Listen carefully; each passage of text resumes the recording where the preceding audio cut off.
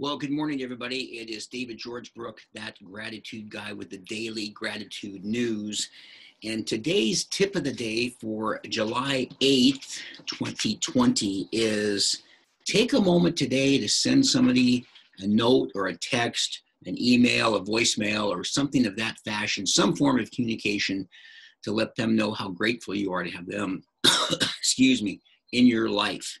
So, and why am I talking about that? Because today's news has to do, once again, with some of the science behind gratitude.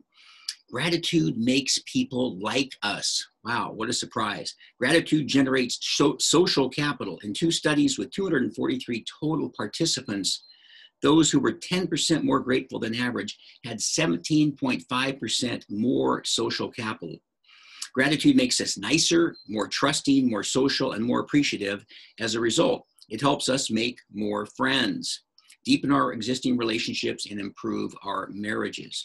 Gratitude makes us healthier. Another thing that's been proven over and over again. Believe it or not, gratitude can positively affect our health in many ways. Listen to some of these stats.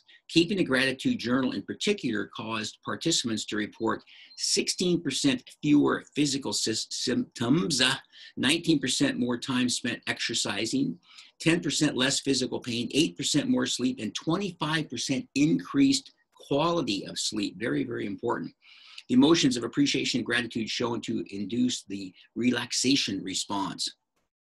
A gratitude visit reduced depression symptoms by 35% for several weeks, and a gratitude journal lowered depressive symptoms by 30% plus for as long as the practice continued. Very, very nice.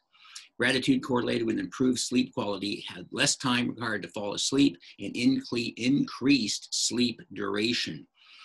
So in case you can't read those physical studies show that gratitude can decrease pain, reduce bad health symptoms, increase time spent exercising, increase sleep time, increase sleep quality, as we mentioned, lower blood pressure, increase energy, and more. There are even reasons to believe gratitude can extend your lifespan by a few months to even multiple years. So that's the news for today. Another example of how gratitude can help you in so many ways in your life. Practicing gratitude daily, you writing in a daily gratitude journal, and even watching the daily gratitude news can help out so much. That's the news for today. I'm that gratitude guy. Remember, be grateful and never quit.